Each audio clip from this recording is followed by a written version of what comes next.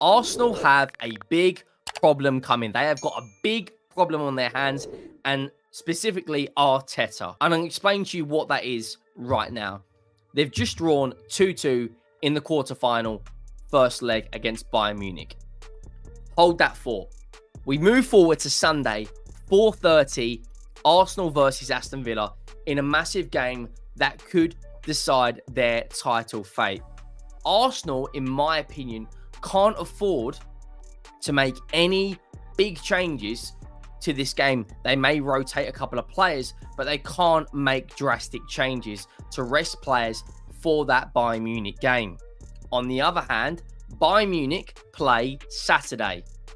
They're very blessed to, well, it's not really blessed. They've been absolutely horrendous this season. And because of that, they have got a game on Saturday, 2:30 against Cologne. Now, Bayern will probably rest majority of their 11 that played. The likes of Sane, Gnabry, and probably Kane will be rested. And then Arsenal cannot do that. They are in big, big trouble, in my opinion. I think Arsenal could probably get away with resting one, maybe two players, but their entire backline's got to play. Declan Rice has got to play. Odegaard's got to play. And Unai Emery has got this weird trait when it comes to being the underdog, when it comes to turning up in big, big matches this season. For instance, he's already beaten Spurs, Arsenal, and City. Two of those games at home, one away. But Arsenal have to take this game so seriously. I know they're probably going to have one eye on the Bayern Munich game next Wednesday, but Aston Villa are no mugs. They're fifth in the Premier League for a reason. They also are playing on Thursday. The likelihood is they will put 2 or 3 goals past Lille in the next round of the Conference League. But I think this is going to be a potential banana skin for Arsenal. We're really going to see what they're made of now because, yes, they showed fight. They showed character. They showed grit and determination to get in that game, to get back in that game against Bayern Munich.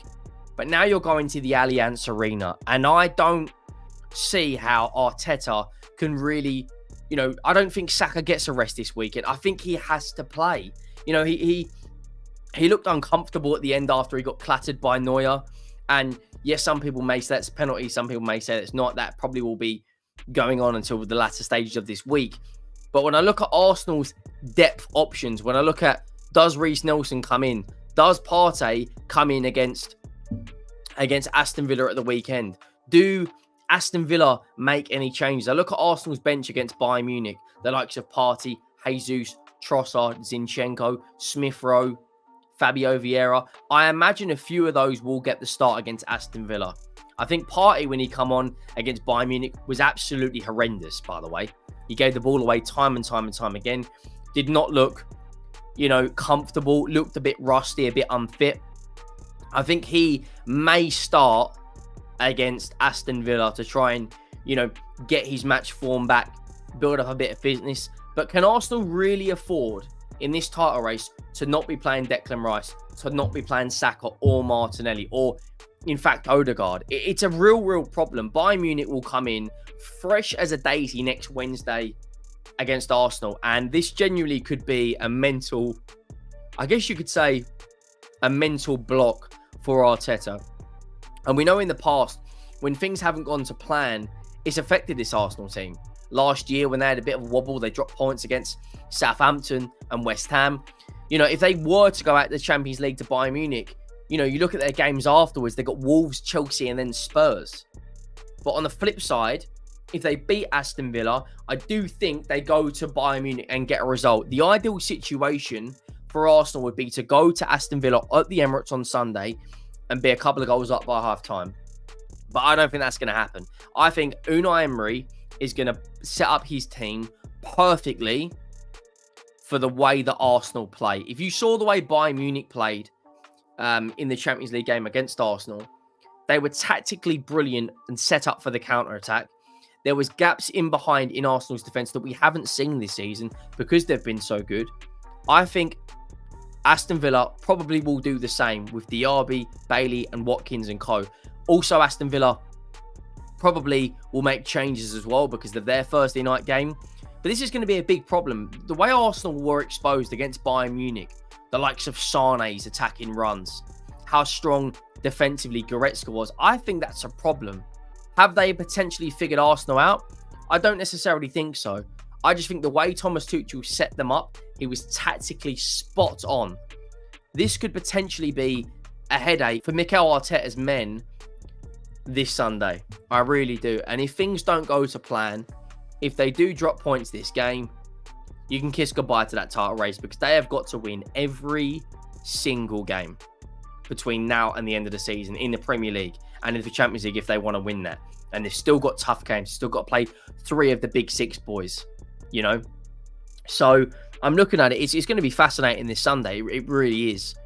Do the likes of I mean, can you trust Reece Nelson over Saka? Can you trust Smith Rowe over Odegaard? I mean, let's be honest. They're not blessed with quality. You look at Bayern Munich today. You know, they flexed their muscles in the final third. We saw how great Harry Kane was playing the ball down the flanks. We saw, you know, Serge Gnabry causing problems. How strong Lemmer was and Goretzka. If Aston Villa kind of emulate that to a degree with the likes of Douglas Luiz, John McGinn, Ollie Watkins, Bailey and co, it's going to be a big problem for Arsenal. But I'm looking at it throughout the remainder of the season. Arsenal have really got to show what they're made of now in the next 5 days. In the next 5 to 7 days, we're going to really see if Arsenal have got the mentality and the character to go and beat Aston Villa and beat Bayern Munich in their backyard. We've seen how tough it is to win at Bayern Munich. You know, Chelsea did it in the final. Didier Drogba steps up. Arsenal needs someone like that, who's got the game by the scruff of the neck, who's got that leadership, who's got that killer ball in them. We're going to need to see that next week. And Sunday for me is just as big a game, because you look at Manchester City, they've got Luton. You look at Liverpool, they've got Crystal Palace. Both teams, you know, probably going to go in and get 3 points. Arsenal are the last team to play. The pressure's going to be on, and they have to bounce back now. It's a minor, I don't want to say it's a setback draw into Bayern Munich, but Arsenal were, in my opinion, big favourites. This is a Bayern Munich team. Of course, it's still Bayern Munich, but it's not the Bayern Munich we've seen with the likes of Schweinsteiger, Frank Ribery, Robin and Lahm. It's a new Bayern Munich with holes in their team, you know. No Thomas Müller, he didn't get a game tonight. You know, Bayern Munich look horrendous defensively. The likes of Eric Dyer back there. They're out of a title race. But we're going to see what they're made of. Do they have what it takes? You got to get past Aston Villa, and then we're going to see if they have the character, will, determination, and the mentality to not only beat Aston Villa, but to go to the very end of this title race and to go to the Allianz Arena and beat one of the biggest clubs in Europe. You're talking one of the juggernauts of world football. Like, it's going to be a mouth-watering 5 or 6 days for Arsenal. In terms of Manchester City as well, they've got it, in my opinion, probably the easiest. They can rest 5 or 6 players against Luton quite easily because of the depth they've got and the quality in depth. And then they go against Real Madrid. And you look at Liverpool as well. Liverpool have got a relatively comfortable tie against Atalanta, and then they're at home again against Crystal Palace. And both teams play before Arsenal do. Like, I'm going to be honest, I'm going to think about this logically. If Arsenal lose to Aston Villa, I don't think they're going to beat Bayern Munich. If Arsenal draw against Aston Villa, I still don't think they're going to beat Bayern Munich. Arteta's been shown before, and he's shown many times that it's very reactional. It's very raw emotion.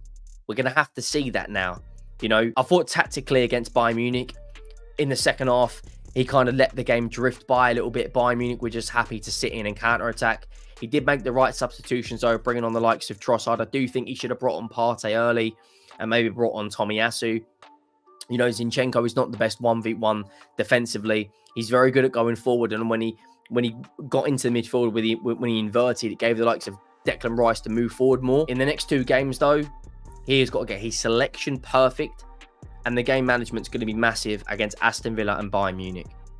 In my opinion, this is probably the biggest 5 to 7 days of the season for Mikel Arteta. If they go out to this Bayern Munich team, it is a little bit of a setback, but people will say it's their first year back in the Champions League. I get that, but it's not the Bayern Munich we know. It is still Bayern Munich, but it's not. And this is an Arsenal team that lots of people, definitely in England, fear. We've seen how strong they are defensively. They need to show that now. in the next 5 to 7 days. And if they do, they'll beat Bayern Munich and Villa. But I've just got this feeling that a big problem's coming. You know, the way Saka looked at the end, is he limping off? Is he holding his hamstring? I don't know. Only time will tell. Make sure you go down, smash that like button and subscribe. And I will see you all soon. Thank you for watching. I am out.